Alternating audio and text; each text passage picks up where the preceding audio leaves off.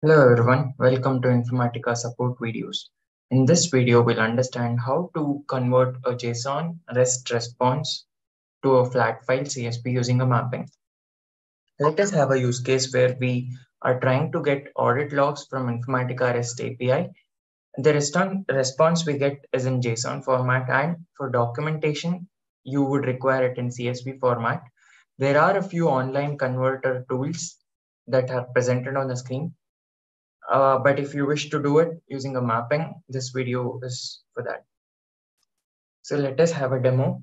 So let us first see how we get the response in Postman. So this is my audit call. So this is how I get a response. So this is in a JSON format. So we'll be converting that to a flat file using our mappings. So for that, we need to create a Swagger file, which is rm underscore swagger. So I've chosen the runtime environment and the URL, and the verb is a post call.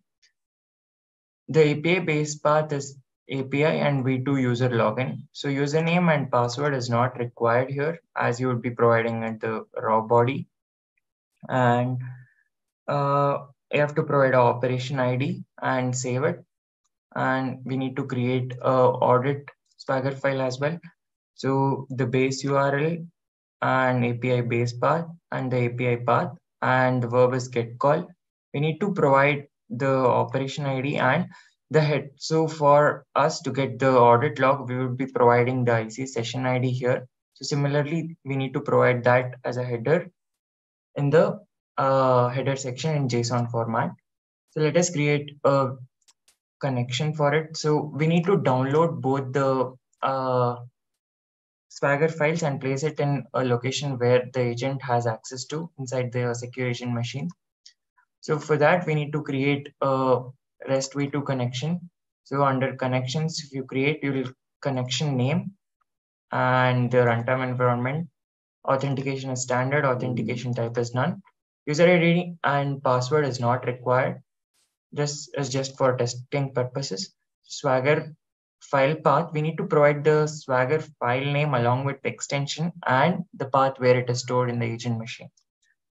Similarly, for the audit log, we need to provide the Swagger name along with the extension and the location where it is stored. So let us come to data integration.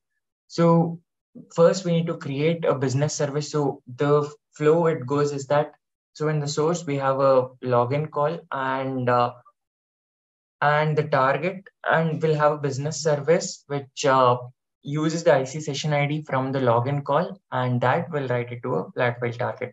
So under components, you see business service, and this is the one which I've created. You can choose a name and choose the audit log connection, and the operation as the same RM audit log audit, which I created in the connection, which we created in the Swagger file. And in the mapping, we have to choose the login as a source.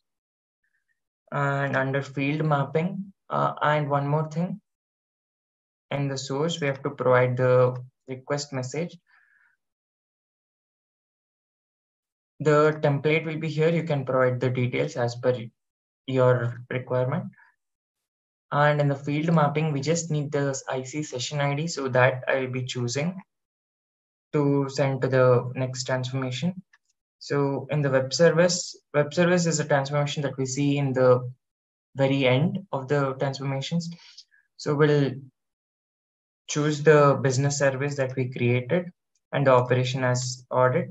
And in the request mapping, we just need the IC session ID. We'll map the IC session ID. In the request mapping, we just need the 200 response array. So I've just mapped all the descendants. In the target, I've created a simple flat file, create new at runtime.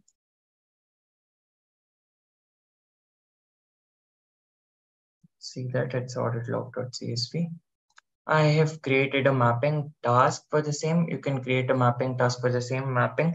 The reason for that is if we run the mapping task in verbose mode and if we have enabled log level debug at the secure agent level, we'll see the request and response that happens in the backend.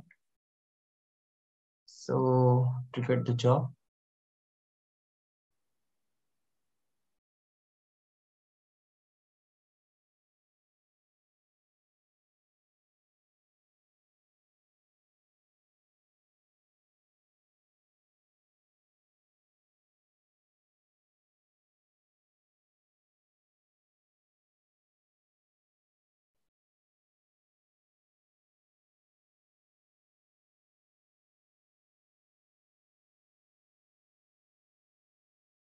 So we see that it successfully returned 200 rows. The default audit log will always write 200 rows, the first 200 rows, the audit log.csv. We see that the type and the username, entry time, object ID, object name, category, update. So we see all the audit log in the CSV file. So this is in a CSV format, while the Postman was in a JSON format. And let us go back to the presentation. To summarize, from the video, we could understand how to write a JSON response of audit log. Audit log is just an example, but this can be applied for anything that's required. And how to write it to a CSV format to get it in CSV file. I would love to hear back from you at supportvideos@informatica.com or InfaSupport in Twitter. Thank you.